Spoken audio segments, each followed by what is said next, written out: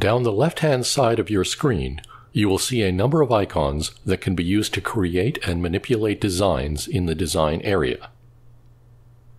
We will start by selecting the Basic Objects icon and click on the square. With your cursor in the design area, click on your left mouse button where you want the first corner of the rectangle to be located. Here we can see that the rectangle is free form depending on where the mouse is positioned. If you want the rectangle to be exactly square, press the Shift key while you move the mouse and the sides will be locked to be exactly the same size, creating a perfect square. To give the square a specific color, we can click on one of the colors in the pick list on the right-hand side. The black arrow icon on the left side near the top denotes Object Mode. When this icon is highlighted, you can click on an object to select it. Selected objects will show a series of small black squares and arrows around the outside, showing you that you can now manipulate the selected object. If you position your mouse near the lower right small square, you will be able to click your left mouse key and drag the size of the object to be bigger or smaller. The arc icon in the upper right corner allows you to rotate the selected object, and the squares in the middle of the object allow you to stretch it in any direction you choose.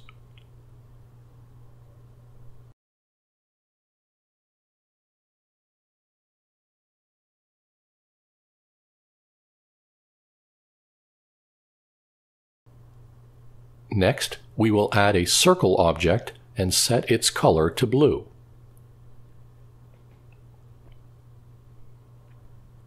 Clicking on the black arrow Object Mode icon allows us to highlight the circle so that only the circle and not the square is selected. On the top bar, we find the Arrange menu and scroll down to the Order option. Moving to the small arrows on the right-hand side of the Order option, we see Select Send to Back from the menu. This will send the blue circle to appear behind the red rectangle, but we can see that the blue circle is still the selected object.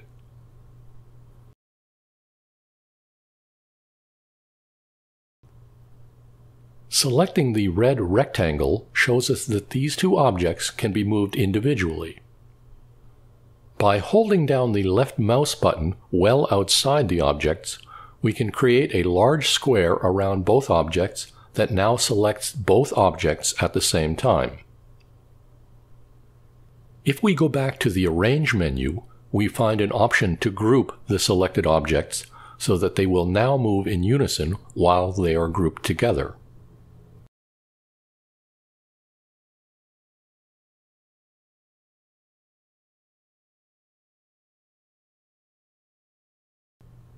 On the left side, under the black arrow Object Mode icon, we see a black arrowhead with a dot and a wavy line, which enables Node Edit mode. All vector designs are made of nodes and paths, so Node Edit mode will allow us to manipulate individual nodes with a greater level of detail than Object Mode. To zoom in on an object, hold down the Alt key while scrolling forward with the wheel of your mouse. To zoom out, hold the Alt key and scroll backwards with your mouse wheel.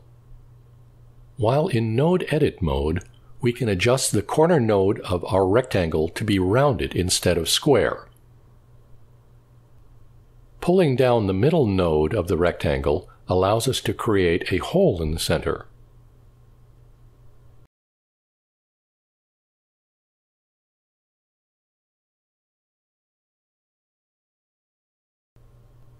Here you can see that we change back from Node Edit mode into Object mode, which reveals the small black square and manipulation handles that allow us to resize, or in this case, rotate the entire object.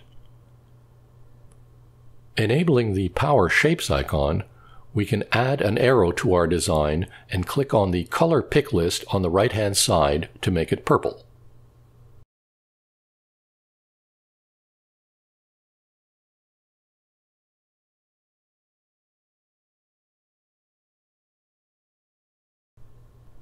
Returning to the Node Edit icon and zooming in on our design by pressing Alt while scrolling our mouse wheel, we can see an individual node at the bottom tip of the arrowhead. We can adjust any individual node to create the exact shape we desire. To get a better overall view of our design, we can hold the Alt key while scrolling backwards with our mouse wheel.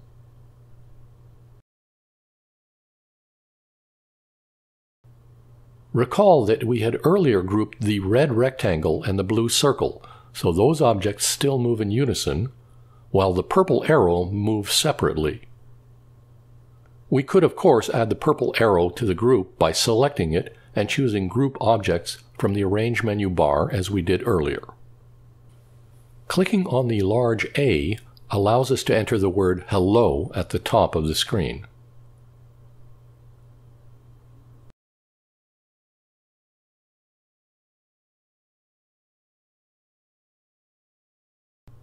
Holding down the left mouse button while moving across the text allows us to highlight any characters we wish to modify.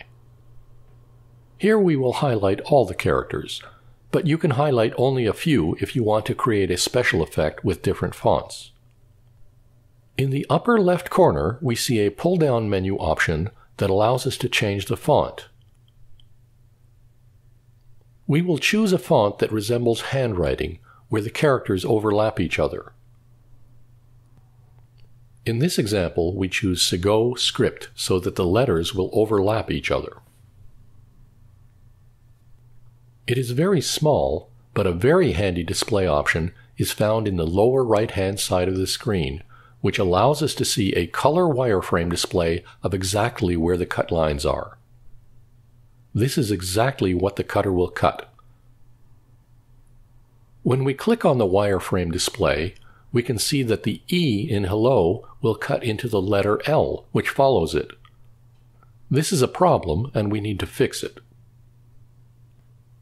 Looking at the icons on the left-hand side, we find the Welding Tool, which will allow us to weld the two individual objects into one.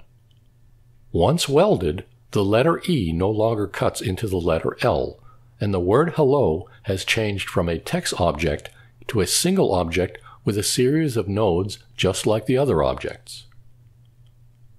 When we welded the word Hello, the red rectangle and blue circle did not weld together.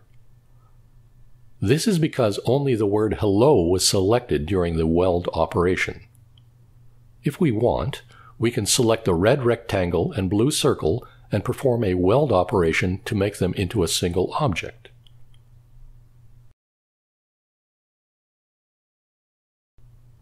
Clicking on the Solid View icon in the lower right shows us that the red rectangle and blue circle are now one object, which means that they both adopt the same color for cutting purposes. Any operation that has been performed can be undone or redone by going to the menu bar and selecting Edit and then Undo or Redo as desired. To save time, you can also press Ctrl-Z to undo or Ctrl-Y to redo any operation. The keyboard shortcut method is much faster. We are only using the slower menu method to demonstrate the process.